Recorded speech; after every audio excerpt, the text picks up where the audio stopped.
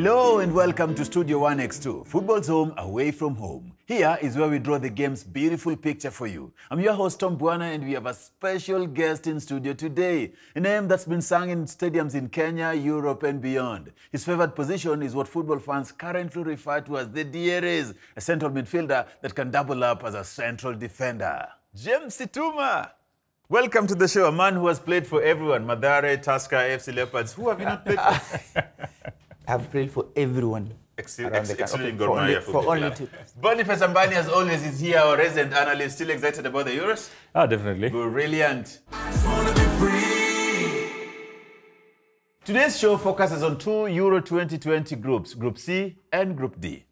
The Netherlands have made their much-awaited return to the fray, albeit without their defensive rock, their shield, Virgil van Dijk. They're in Group C with Austria, North Macedonia, and the Ukrainians. In Group D, we have World Cup finalists Croatia. You remember them from World Cup in Russia? Czech Republic, England, and Scotland. It's not easy to call how these two groups will pan out. England's young and exciting squad versus Croatia's aging but experienced side. Newcomers, North Macedonia's chances. Situma, run us through this group. Group C is a challenging group, and as you can see, you feel maybe Netherlands are the favorites in that group. Yeah. But again, you can't take away the credit from the Ukraine. He is making Ukraine sound like Brazil of 2002. Anyway, each and every coach or each and every person usually has his ways of how he looks into teams. Yeah. Well, how would you call this group? Austria, Netherlands, North Macedonia, and Ukraine? Netherlands. To me, I'll come out with the Netherlands. Of late, I've seen how they've been playing their soccer. Yeah. Quite enterprising. Talking of where soccer is played, Group D, Croatia, Czech Republic, England and Scotland. Anyone will give it the Three Lions. You remember the last World Cup, they always said it's coming home, but we don't know. We are waiting to see if exactly. We are waiting to see if Euro will come home. But again, you can't rule out the Croatians because they have also built a very fantastic team.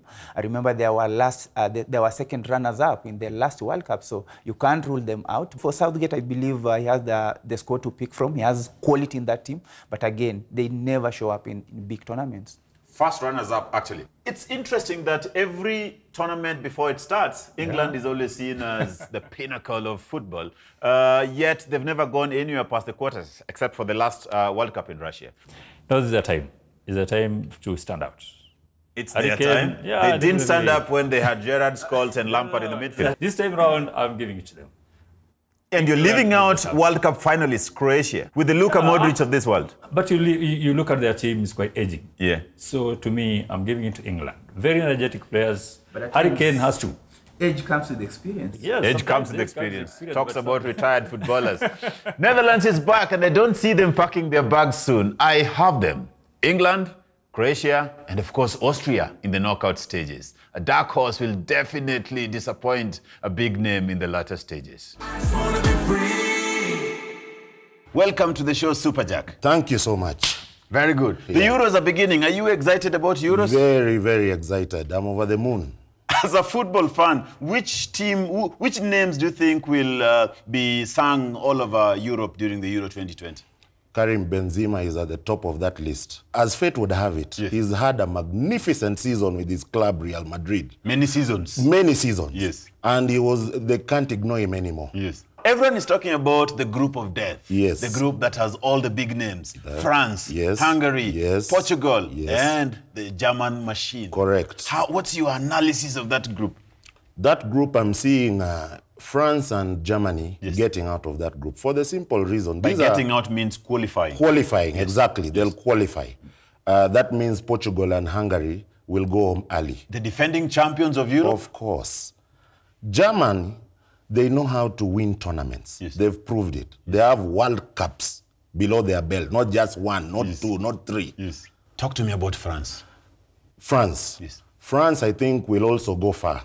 Because they have a very strong team. It's a young team, very fast attack, solid compact midfield, and rock solid defense. Super Jack. Yeah. We only see the colorful nature of your outlook. Yes. We've never seen your in-look. Today, Yes. we have seen it. Thank you so much for coming to Studio 1X2. My name is Balo and you're here in the streets of Nairobi. We want to find out what people are expecting from the upcoming Euro 2020. Let's go. Euro 2020 niko team Germany. Germany ikitoka naenda Portugal. Portugal ikitoka niko France. Toka hapo hizo zingine sijui. Euro 2020 na support Portugal na France. France watashinda sababu wako na ma player wanaweza jua kucheza mpira kwa roho safi. Golo Kante ameshine sana this season. Hii msimu ni yake. France manzeni tisho saizi France. Hata Portugal bado inaweza retain bado your cup bado. That's all we had for you today. Thank you so much. Back to you in studio, Tom. And it's that time of the show, Bonnie's Best Bet. We have an exclusive Euro jackpot, the Super Euro jackpot, the easiest jackpot coupon in Kenya, where punters stand a chance of winning 25 million shillings for 25 bob only. 15 Euro games, great odds, but you already know that because we have the easiest jackpot coupon in Kenya. And we got our guests to make their predictions. Let's see if they all had the same predictions or went separate ways. Let's see, on this coupon, Turkey versus Italy, you all went for Italy. Wales versus Switzerland, you all went Wales' way. Denmark versus Finland, you all predicted our Danish win. Belgium versus Russia, you all went with Romelu Lukaku's team. England versus Croatia, you all think it's coming home. Austria versus Macedonia, Austria winning. Netherlands, Ukraine, that's where we have some kizungumkuti here. So, Situma, you still stuck to Ukraine winning. Bonnie, you say Netherlands win. Let's go Ukrainian way first. Why do you think Ukraine is going to win this? Yeah, I think I just followed their progression from the group stages and the way they have been building up the team from the previous years, previous seasons, and Shevchenko has really done so quite a fantastic job at Ukraine. So for Netherlands, I think they are rebuilding. They don't have their key players at the back, Van Dijk, so they really depend on the elite. And remember, he hasn't have a fantastic season at Juventus because he is on and off, and the team is still rebuilding. Remember, they are also in the midfield, they'll have to rely on De Jong in the midfield. He's a young player, upcoming player. So the key word here is rebuilding. Others have rebuilt, others are still rebuilding. Sure. What's your Dutch reason? My Dutch reason, I've been looking at it for the past 5 years. Yeah. To me, the rebuilding is already over. They're still not rebuilding. Now ready to do the work. Yeah, they're ready to do the work. Let's see. Yeah. Now, after that, you went Scotland versus Czech Republic. You went the Scottish way. Situma, you went the Scottish way. You went the Czech Republic's way. Why Czech Republic against Scotland? Definitely Scotland. I don't think they have any chance against Czech Republic. They don't have a team to beat. They don't have a team to beat. What's your Scottish reason?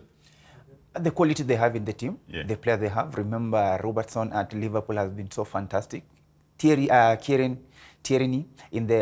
Arsenal has been so fantastic also. In the midfield, you have Manchester United, Scott McTominay. So he's a good player that you see. He has the quality of a leader in that team. So for me, if I compare the two squads, I feel the quality in the Scotland team is much better than the... Strangely, those are players who have not won any trophy at their clubs this season. They have been so fantastic. Let's go. Let's proceed. So, Spain versus Sweden, you all went Spanish way. Poland versus Slovakia, it's all Polish for you guys. Portugal versus Hungary, it's all Portuguese. Then, the big game, France versus Germany. Situma, you predicted a French victory versus Germany. You went for a draw. What's your French reason? I think the World Cup finalists have been so fantastic. They have quality in that team. I remember they are champions. Yeah. I still believe Germany has a long way to go because since the era of Philipp Lahm and we have the Schweinsteiger in the midfield, they have new players. They have, at the moment, they're depending on Gnabry in the midfield. So those are young players that need some time to rebuild. He thinks the French can easily beat Germany, but you see a draw in the game. No, why I are you balancing it? Balanced. It is a balanced game. You look at France, it is a good team. You look at Germany as a good team. So it's a balanced side. So to me, I'll go for a draw in that match. You've all gone for Russia to beat Finland. Turkey versus Wales, here is where you are stuck with the Turks and you go the Welsh side. Why Turkey beating Wales? Yeah, football is a game of chances. Yeah. Yeah, that's why I don't know.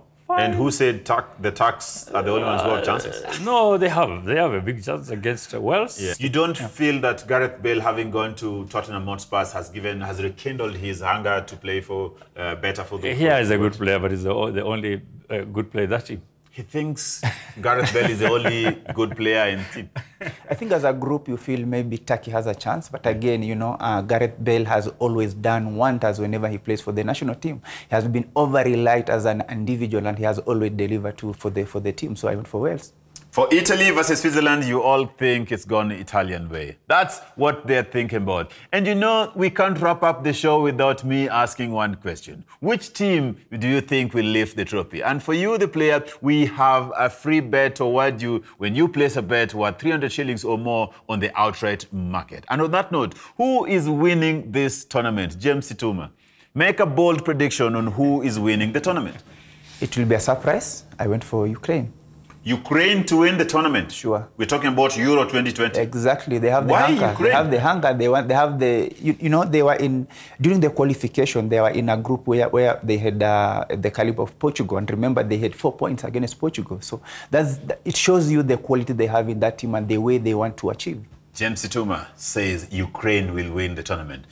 Ambani, we're still stuck to Spain. Spain winning the tournament for you. Definitely. No chance of any other team upsetting Spain. Any chance. There you go. We're all about the game here at Studio 1X2. That's all we had the time for today with Mr. James Situma here. Thank you so much, Jemo, for coming to the store.